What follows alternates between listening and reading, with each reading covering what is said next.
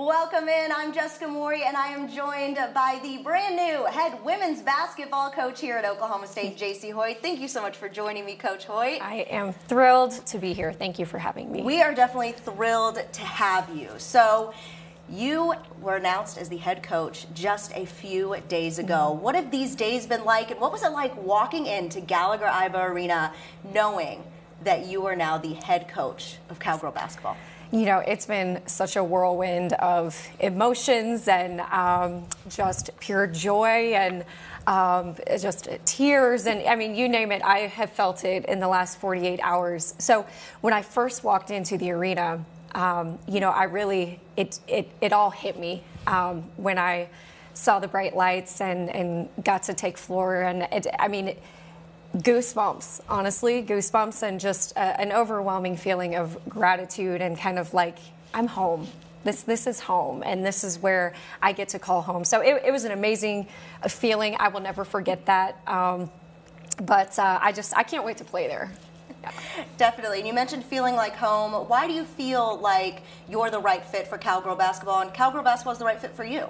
Well, first and foremost, the people here, literally everyone that I've met, just so approachable, so warm and welcoming. And I'm a small town girl at heart. So, you know, I grew up in a small town where community is really important, and you value people over everything else, over facilities or anything else. And obviously Oklahoma State has state-of-the-art everything, you know, so much to offer.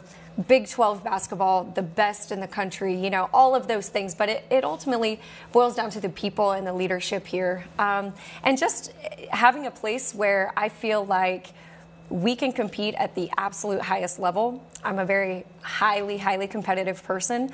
I love to win. I probably more importantly hate to lose. And I just feel like this place is a gold mine to win games at the highest level and compete for conference championships. So, what is your coaching philosophy? Well, my philosophy is always, first and foremost, relationships first. I was very fortunate to play for coaches, my mother in particular, who really, you know, invested in me as a person first and empowered me and gave me that self-belief that, you know, it's okay to be fiery, it's okay to be competitive, and to try and be the absolute best at everything that you do. And so that's really my philosophy is I want to give that same belief to my players and help them understand that when you work hard and you do things the right way and you believe that anything is possible, you can achieve your wildest dreams. And so that's really, you know, basketball is just my platform to do that, really just to impact lives. You mentioned impacting the lives. How important is it for you to help mold these young women for when they go into the real world and they're finished with their basketball careers?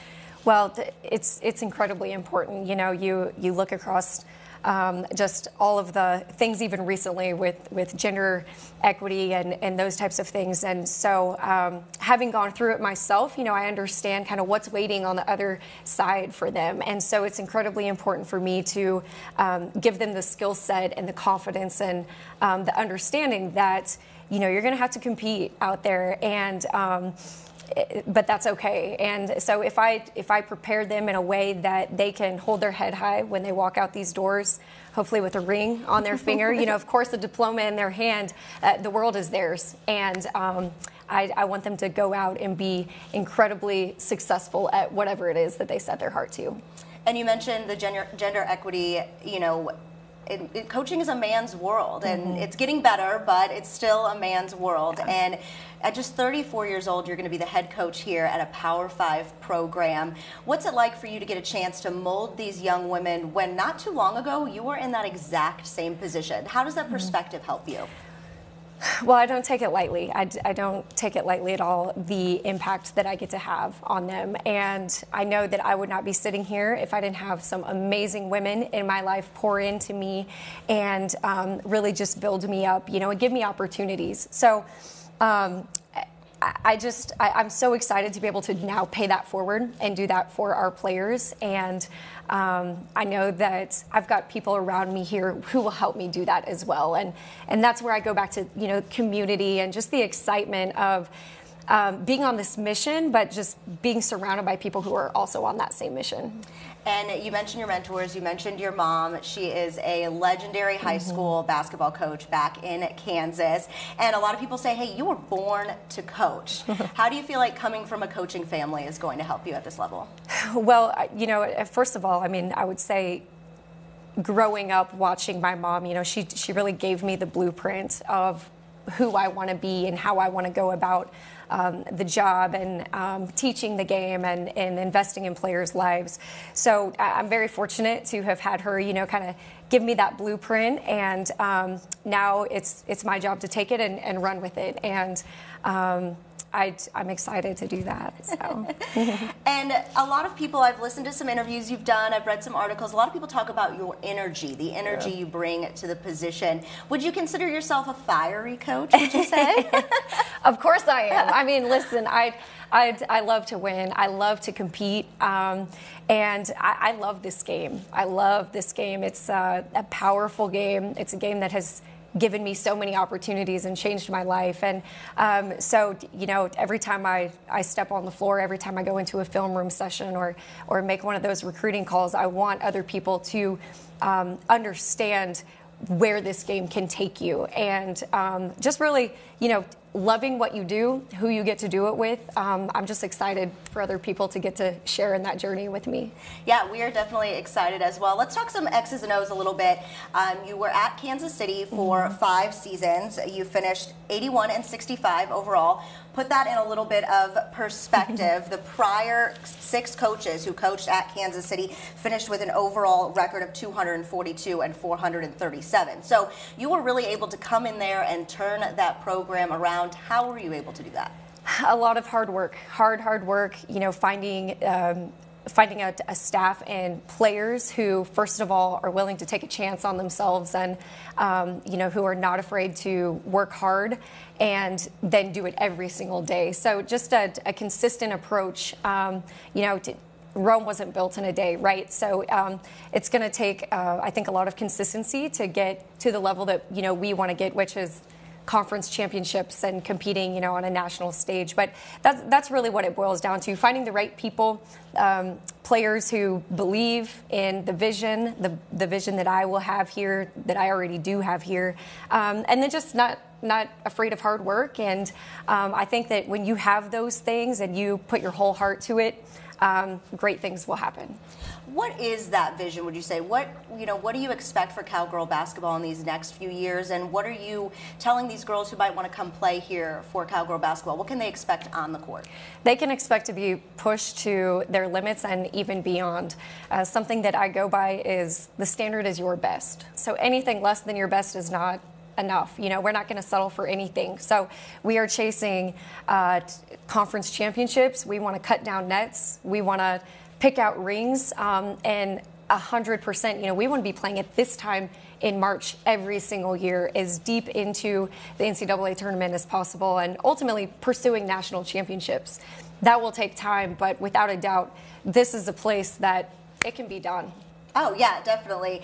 I think fans here would agree as well. And for you, do you feel like you're going to be out there? You got Oklahoma State basketball is going to play fast. Do you feel like you're going to play fast, shoot a lot of threes? I heard that's kind of your mindset. Definitely want to play fast, fast and furious. That's just my personality. You know, we don't do anything half speed or half-hearted. So want to play fast, really get up and down, shoot the basketball a lot, and defensively, you know, just really make people work. Have to work hard and earn every single basket that they get against us.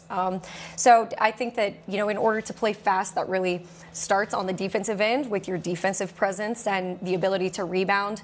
But we want to play an exciting brand of basketball. We can get up and down. I know that fans enjoy watching that.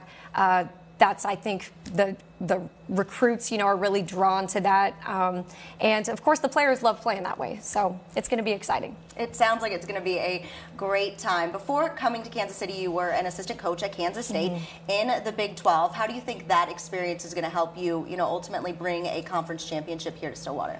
Without a doubt, I I was able to take those experiences and that opportunity and really understand what it takes to win in the Big 12. And so I'm incredibly thankful for my time there and everything that I was able to learn and just that opportunity. But it gave me a great taste of what it takes to compete in this conference and more importantly, what it takes to win. And I'm just really thankful for the way that, those years at K-State prepared me for this opportunity. And do you feel like coming in right away, what do you feel like a realistic ceiling is for Cowgirl basketball, at least in this next year? I know you haven't got a ton of time to look at the team. Yeah. There's the transfer portal, things like that. But what do you believe is a realistic ceiling for this team? Yeah, I'm really not, honestly, a coach that sets a lot of goals or says, we have to win this many games or finish at this place in the conference. I think it goes back to what I said. When you show up every single day and have an expectation that you're going to strive to be your absolute best and not leave anything left. That's kind of where the magic happens. And so I'm really just focused on the process, getting 1% better each and every day, having a growth mindset that whatever happens, good or bad, we're going to use that and learn from it and grow from it and continue to elevate. And going back to my time in Kansas City, that was really how we got there. It was just keeping our head down, working incredibly hard, competing incredibly hard every day. And then you look up and you realize, we're at the top of the conference or we get to play in a postseason. So that's really my goal, is just kind of instilling that philosophy and that culture and that work ethic. And then I believe once that has taken place, then we're really going to be happy with where we're at. Definitely. And what can people learn about you that maybe they can't get from reading your coaching resume or your bio on a website? What do you think? What would you like fans to know about you more, as a person? Well, first of all, I want the fans to know I want to know them. Everything that I'm talking about, winning conference championships and those things, I can't do alone. I really am looking forward to getting to connect with our fans and people in the community. I want little girls coming to our games, telling their moms and their dads, I want to grow up and, be like Lexi Keys or be like Lauren Fields. That's really important to me. So that's the first thing that I want fans to know is I want to know you and I want to do this with you. I love fashion. I love fashion. I love shoes. My family is incredibly important to me. And you can't talk about female empowerment and those types of things without loving Beyonce. So that's just a little kind of side note. I think that's great. I think everyone loves Beyonce for sure. And I think we can tell by the orange jumpsuit and the white heels that you've got a good fashion sense. I think you and President Trump will get along very well. Oh my gosh, yes. She is like already my idol. Same. I'm so excited to work with her. Yeah, so it was funny because, I got this and I was like, is it too much? And then Russell Wilson got announced to the Broncos, and his wife, Sierra, who I actually am also a huge fan of, she was in all orange, and I was like, if she's doing it, I'm doing it. Let's go.